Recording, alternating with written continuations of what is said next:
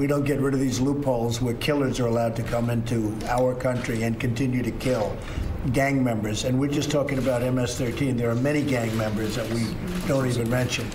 If we don't change it, let's have a shutdown. We'll do a shutdown, and it's worth it for our country. I'd love to see a shutdown if we don't get this stuff taken care of. Let's have a shutdown. Do a shutdown. Here's Donald Trump live talking right now. If we don't straighten out our border, we don't have a country. Without borders, we don't have a country. So would I shut it down over this issue? Yes. I can't speak for our great representatives here, but I have a feeling they may agree with me. Okay? Thank you. Thank you. Thank you, press. Appreciate it.